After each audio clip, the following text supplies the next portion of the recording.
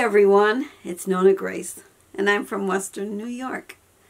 I really don't have a topic. Yeah, what? Oh, nothing. I don't have a topic tonight, but I did bring in a piece of paper. And you'll wonder, why did she bring in a piece of paper? My husband was wondering why I brought in a piece of paper. Well, I was talking about yesterday the roast where you cut the ends off so it would fit in the pan.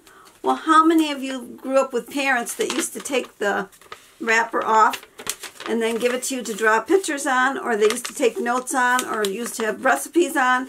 Because when I go through my mom's recipe box, you'll find labels off of the can, and then you'll find a recipe on the back side of it.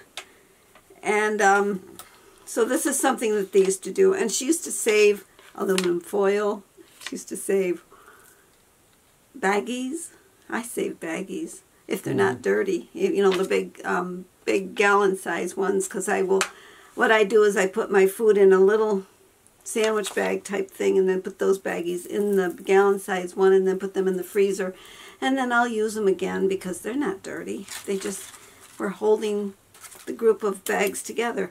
But this is something that they did, and I'm sure her mother might have done it too, but you know that they grew up in the time of the Depression. So anybody that's children of the Depression, people that grew up in the Depression era, yeah, they will be savers. So we can blame it on our parents. Everything's blamed on the parents anyway, so we might as well blame them.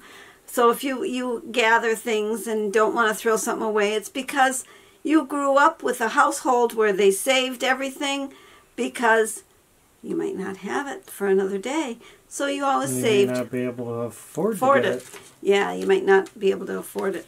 And I remember when my mom and dad, they were living here, and my mom's mattress was, gosh, they were married 60 years, and it was before the 60 years was up, that maybe 55, 56 years, that mattress. I says, you know, you really need a new mattress. Well, I bought him a new mattress in Box Spring, and when they went to take the old one out, the guy goes, there's some money under there. So my parents still put money under the mattress. It was kind of crazy, but yes, that mattress went out the door. The money I stuck back under the mattress because that's where my mom kept it. So it wasn't a real lot, but it was enough to say she had money under the mattress.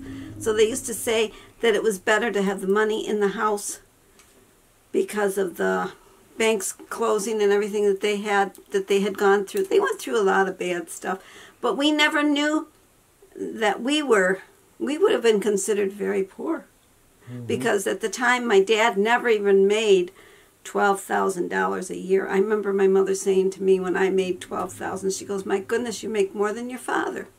And he'd been working at his job for almost 20 years, or had been 20 years. He probably had been 20 years. Because I think he was retired by then, yeah, because he retired when he was 62, and the reason he retired at 62 was he saw a lot of guys die at 65.